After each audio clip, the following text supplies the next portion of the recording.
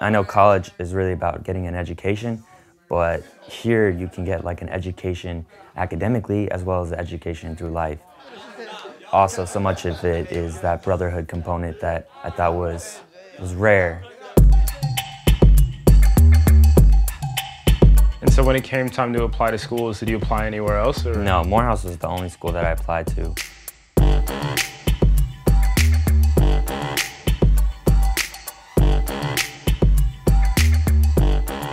Walking down Brown Street and having people acknowledging you and affirming you, that's something that they do here, and I love that part of the culture shock. Southern hospitality is a beautiful thing.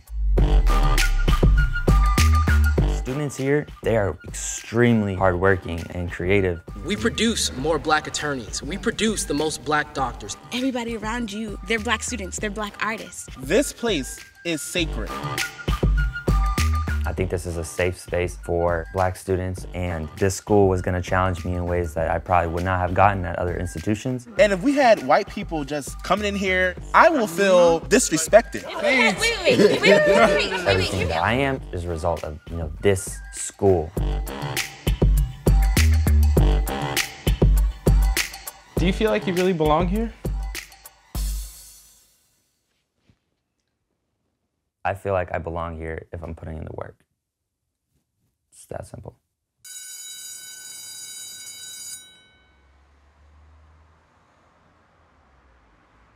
We're on the campus of Morehouse College. Morehouse is an historically black men's college that was founded out of the necessity to give a culturally safe space to black students who are being excluded by predominantly white institutions. You will not replace us! In 2018, their existence feels necessary for a lot of the same reasons. In the past year alone, hate groups are openly marching on college campuses. A white student admitted on Instagram to tampering with her black roommate's personal belongings. Another black student had the police called on her while sleeping on a couch in the common area of her dorm, and others are still victims of racially motivated attacks. The thing is, Morehouse, like so many other HBCUs, is navigating one of the most difficult financial climates it's seen since its establishment. And in order to keep their doors open, they've turned to the recruitment of non-black students. Don't we want to come together? But for some of you, coming together means ignoring our experiences. And while shows like Dear White People have dramatized the tension around white students entering black spaces on college campuses, that tension is very real at places like Morehouse. So we're here to meet Tiago. He's a non-traditional freshman at Morehouse, and we're gonna find out what it's like being a non-black student at an all-black school.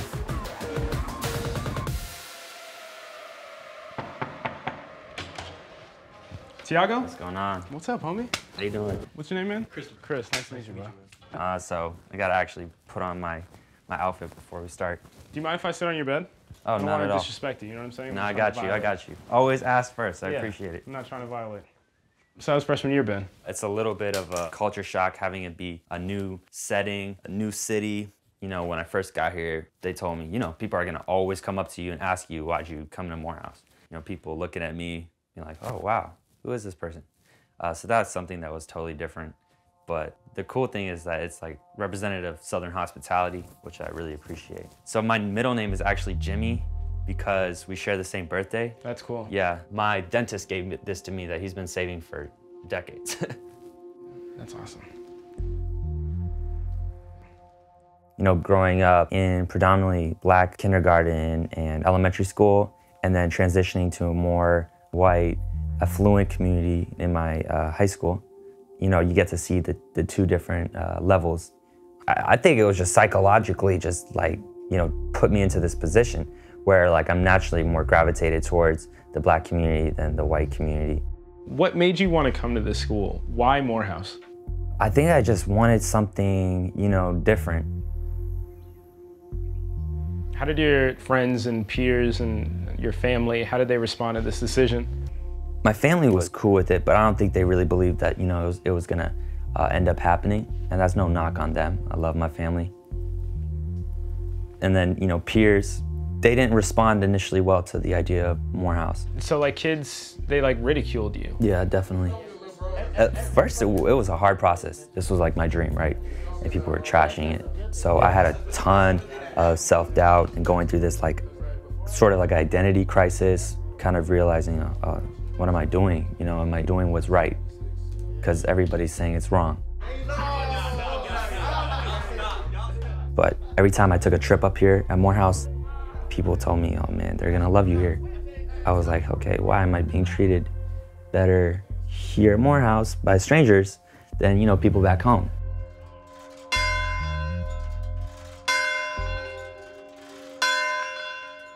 Morehouse, like many of the 101 HBCUs still operating in the United States, was founded in the late 1800s to educate freed slaves who were refused access to predominantly white institutions. Over time, they evolved into culturally safe spaces where black students were encouraged to be free-thinking and could escape the oppression that lived outside their campus gates. And these environments helped sculpt the great black minds of America, and Morehouse in particular has produced alumni like Martin Luther King Jr., Spike Lee, and Samuel L. Jackson. But this legacy is put at risk with the active recruitment of non-black students, like we've seen at West Virginia State or Bluefield State, both HBCUs with black student populations of less than 10%. So I spoke with Damon Phillips from the school's communications office to find out why. I mean, ultimately, it's about finances. Ultimately, we need to find ways to fund our institutions differently than we have in the past. And so a lot of schools are now recruiting what we consider non-traditional HBCU students, with white students, Asian students, Hispanic students. There's a big push. Has that been met with any criticism from alumni or current students? A lot of people have issue with it. You know, you guys are current Morehouse students. How does that make you feel when you think about the idea that there could be a growing number of white students on this campus? I'm on the fence about it because I feel like, you know, I should still accept people for who they are. However, at one point in time, we weren't allowed in white schools because of the color of our skin. Now, I'm not saying because of the color of their skin, they're not welcome here, no. But I am saying here at Morehouse College, they're known for producing black. What's taught here is not only how we fight for where we are, but how we fight for who we are outside of these gates. If you grew up in an environment where you were mistreated and abused and just, you know, belittled by white people, you really don't want to see them when you come to a black space. That bothers me because we have to provide a safe haven for our children. So there's a frame of thought that's based in fear, that if you let one person in, then before you know it, everyone will come in. And there are schools that we've seen historically that have had that, where you've got Kentucky States and Tennessee States and West Virginia States, which is 95% white, but still an HBCU. So people are afraid of that type of thing happening. You have to be aware of kind of a tipping point. If you have 10 white students at Morehouse, that's not going to affect the culture, but 100 may. If they made the decision to come to an HBCU, you have to expect that there is a level that they are at. You know, you have to assume that they're at a base level if they decide to come to an HBCU. The white student that conceivably would come here wouldn't necessarily have the same commitment because they don't understand the struggle. If they're not coming in with like a base level of knowledge, you know, this is the knowledge that you need to have. Have you ever gotten a How to Navigate White America handbook? I missed my copy. I'm very comfortable with things not necessarily being integrated. Do you feel like your presence here, you're infringing upon what's supposed to be a culturally safe space for people that don't look like you? I see how people would like think of it from that perspective. I know that I come here as a white person, white male in this country. We do have privilege. Now, how can we use our privilege for the betterment of society? Fired up! Fired up! Just know that you cannot hate if you not from enroll. We are the oldest and the coldest, so you already know. Break it down.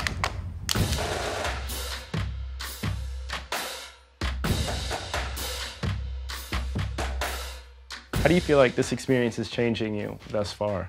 The most fundamental change, right, out of everything is turning me away from a self-absorbed experience.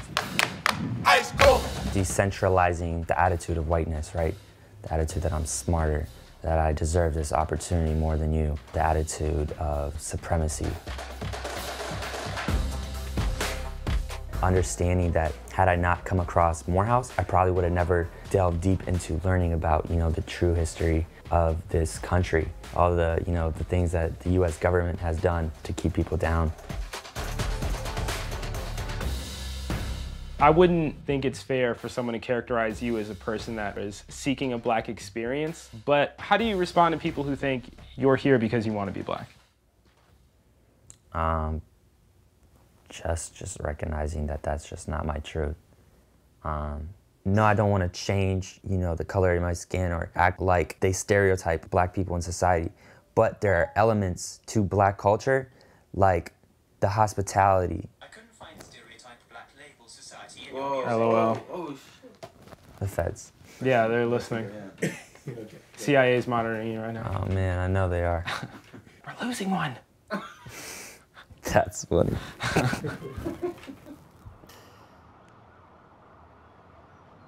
My fault, man. The grilled chicken, yellow rice dish. You said the grilled chicken, healthy rice? Yellow rice, yeah. I'm sure all of you had sort of like an idea of what Morehouse is going to be by the time that you got here. Did you guys think you were going to have like a white friend when you got to Morehouse? No. Of all people, like, yeah, that's funny. No, he stays in the dorm next to me too, so when I seen him on move-in day, I was very kind of bothered, like, oh.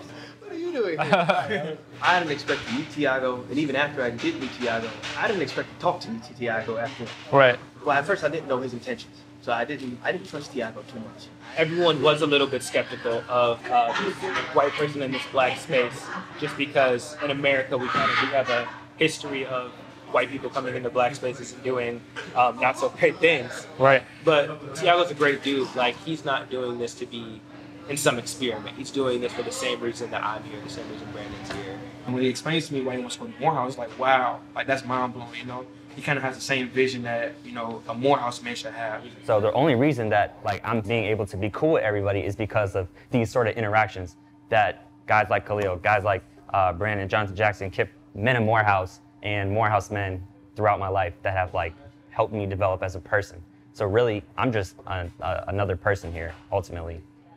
After speaking to Tiago for the first time, I knew the wrong thing to do was make him feel like he's not welcome, because then you can't change it. So in order for me to change his mindset, I needed to be cool.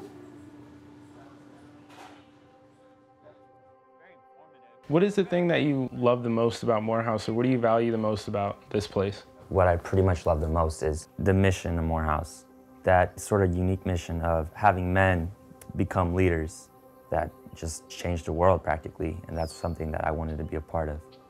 Have you taken any leadership positions since you've arrived here? So I am the president of this dorm, which is deemed as a big deal, right? Because of, the obvious. Wait, what's the obvious? The obvious being, a white student in probably the most famous dorm on campus, being the president of that. Mm-hmm. That's you feel like very ironical, right? Is that the right word? So you're being the president of Graves rubs some people the wrong way? Oh, definitely. Go ahead, call when you want. I won! How did you become president? I ran an election. And I remember I wanted to run for vice president or treasurer because I didn't think, president was possible. I didn't have that courage. But people in this hall encouraged me, and then I ran. What somebody taught me was that it's never about somebody voting for you. It's always about the message.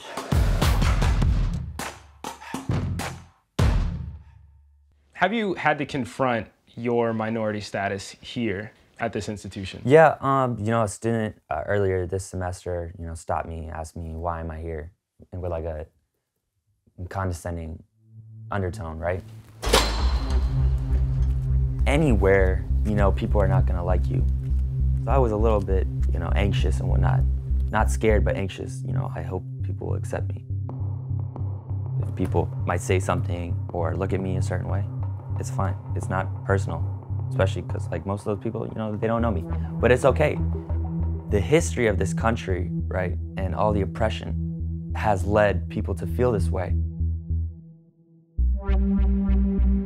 And I would say 99% of my experiences here have been extremely amazing. That 1%, I don't take it personally. What's up, bro? Oh, man. Well, at the end of the day, everybody has their own individual judgment I judge. You know, you judge. We all judge. But when people get to know me, I think people will have their own perspectives. We're gonna go talk to Professor Robin Marcus, an HBCU alumni and former professor, to get her perspective on why historically black colleges and universities are so important. When you're walking across a campus and you're reminded of who also walked on that lawn, right? Who sat in those rooms, the legacy is palpable. To be able to step into that space, know that it was carved out for you when the rest of your life says something very different about your value, your intelligence, your potential. At least for 4 years, you're not going to have to think about racism. And so when a white student says, you know, I wanted to try something different, or, you know, I felt this calling to the mission of the school, what do you hear? Well, that's nice, but you can't. You don't understand what it meant for this grass to be, this sod to be here. You don't know it. What does that mean, though? That means that the full weight of history, what that institution has stood for, what it has meant for us, black people. Is it reverse racism to have schools that are only for black students? Okay, so I don't even understand that word, that term, for real. And I get that it's an argument, it's a specious one, it's a dumb one. Racism has to do with structures, with systems, with legislation, all of that. It's not fair because you're black and you can do it and I'm white and I should be able to do it. If that's what you call reverse racism, I'm trying to have a conversation with you. Do you guys feel like it is problematic that we've come here to showcase the experience of a non-black student at an all-black school? Well, I mean, I genuinely would like to hear an answer. No. Controversial, yes. Why do you say controversial? Because, of course, it's already frowned upon that how come they can get into where we want to be, but we can't get into where they can be. This is a space where people that have been consistently marginalized for the last 400 years have come to change that narrative. Yet, when we get here, when the national media comes to have a conversation with us, who do they want to speak with? The only perspective that's relevant is the perspective of a young person that doesn't look like us. I do like the fact that you're here in order to allow us to drive our own narrative, but at the same time, there is nothing that a young, non-traditional student can bring to the culture of Morehouse, Spelman, or Clark. It's us culturing him. So when you ask about this question of I'm gonna just be blatant, bringing a lot more white students into a predominantly black space, we're at Morehouse right now, I'm slightly uncomfortable with that. Only because so many students came to Morehouse specifically to feel human, to not be dehumanized, to be the most human that they could possibly be in a society like this. Do you guys take issue with the fact that there are a certain number of recruitment dollars that are reserved to attract a non-black student to Morehouse or Spelman or Clark? Is that a fact? I didn't even know. I mean, it's not in the HBCUs. That's problematic.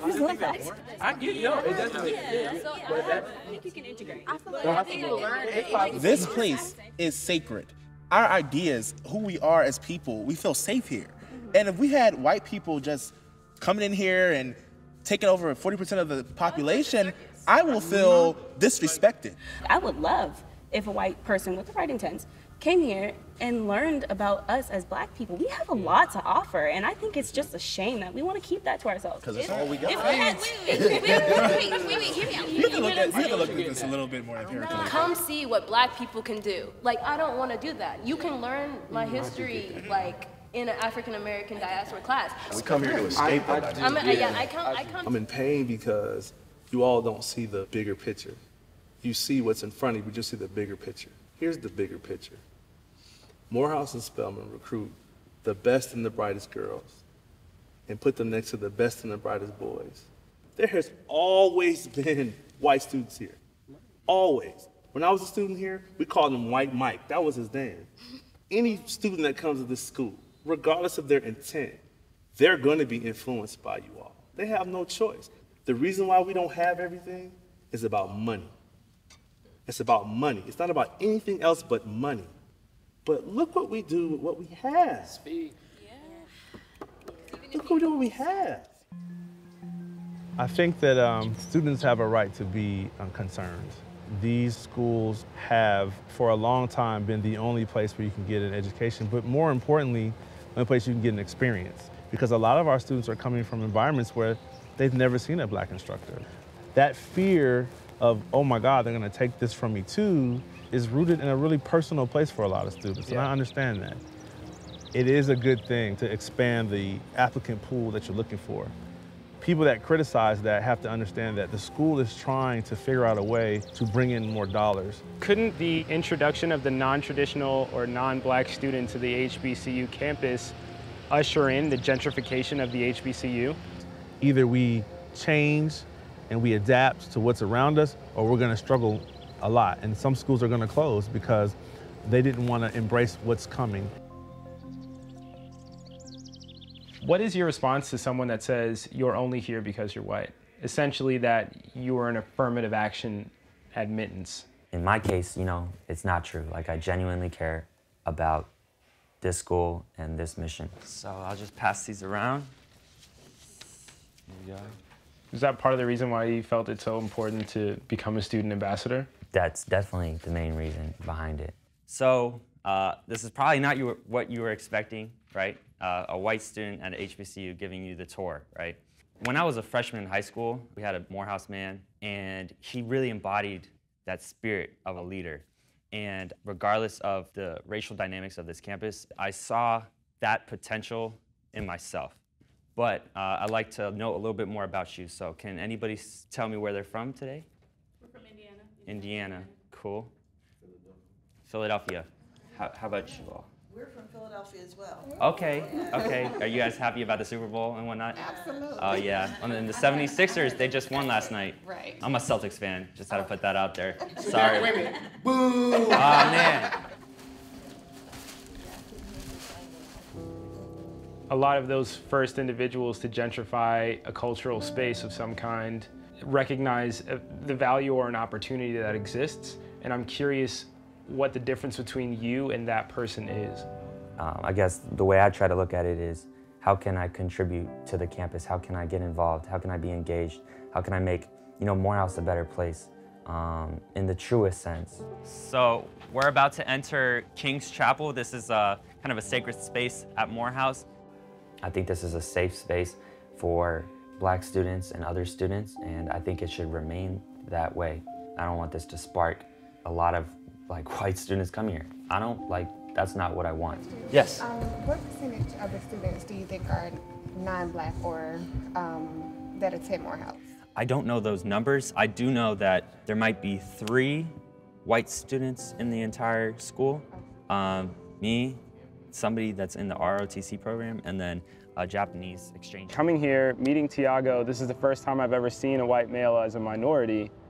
Why you would want to immerse yourself in a completely black space, I think throws a lot of people off in the beginning, but meeting Tiago and hearing his very honest desire to initiate change and acknowledge the privilege that he was born with, I think it's a good thing. If you look this way, right? This is Century Campus. Every year in May, we graduate, I think, the most African American men in the entire world, all in one place. This used to be a Civil War site. Think about that from a spiritual standpoint. The most graduating African American men are on top of the remains of fallen Confederate soldiers. Yeah. If you are going to diversify, it's students like Tiago that you want to recruit here, not people that want to come here and take something away and feel no calling to give something back. What's good, bro? You good? How you doing? I'm good, bro. Chilling.